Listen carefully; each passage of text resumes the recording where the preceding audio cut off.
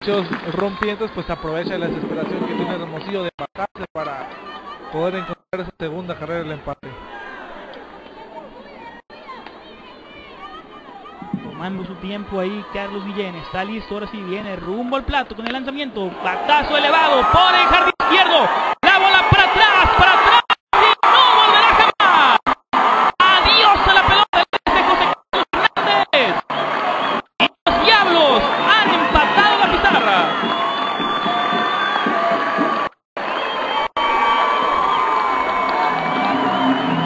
No solo tenía buen porcentaje de bateo Carlos Hernández, también buen fildeo, y esta vez en la final, en el primer partido, a la hora 0 para sus compañeros. Viene con este cuadrangular que empata el encuentro.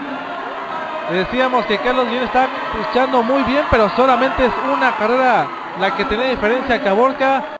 Y vean, el picheo totalmente en el centro del plato, y aparte picheo rompiente. De esta manera la depositó en el bullpen Carlos Hernández del equipo de Caborca. Ya había dado muestras en el turno anterior de lo que podía hacer cuando sale la rola por las paradas cortas. El tiro la inicial.